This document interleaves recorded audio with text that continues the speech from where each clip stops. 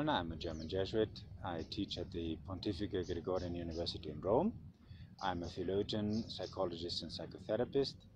and I'm the president of the Center for Child Protection of this university. We offer online training, we offer residential courses in safeguarding and safeguarding of minors to the worldwide church.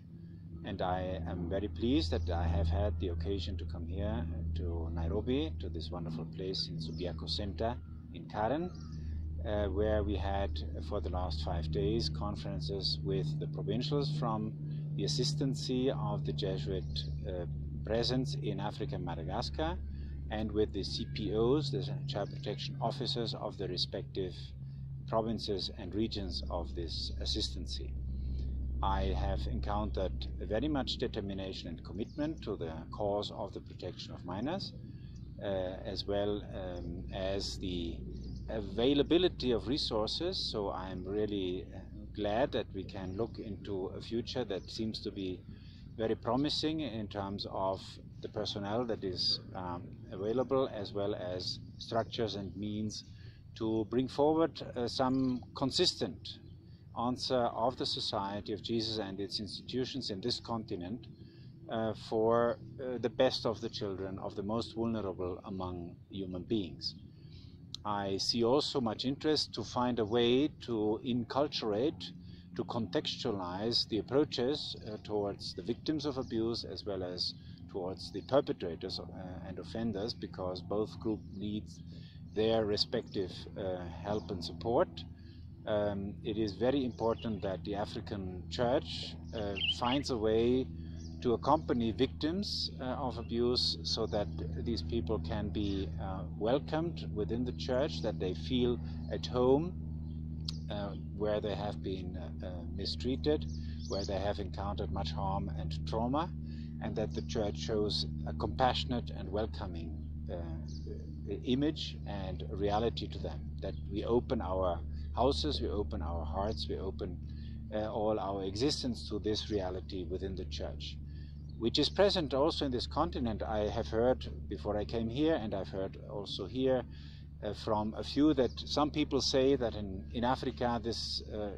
child sexual abuse is no matter, that is really a concern of the Western Church, especially if you talk about sexual abuse committed by clergy. But the provincials here, as well as the church, the child protection officers from the provinces, told me that yes, of course, we have those cases also in Africa, and so we need to cope with it, we need to face it, and we cannot continue to deny it in different ways.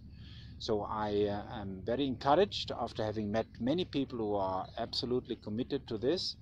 And I'm pretty optimistic that this will take root within the Society of Jesus, and that they may collaborate with others in the field, so that it becomes a network of people on the ground who are engaged in protecting children.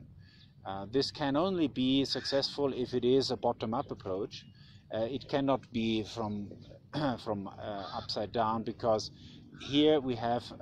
so many people and so huge populations that we cannot rely on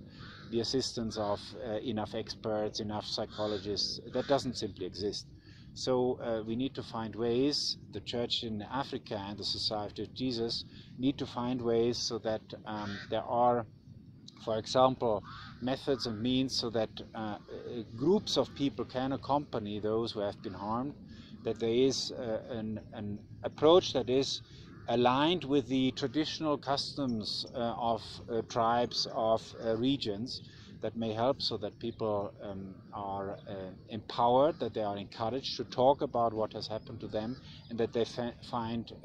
soothing and caring people who accompany them on their human and on their spiritual journey.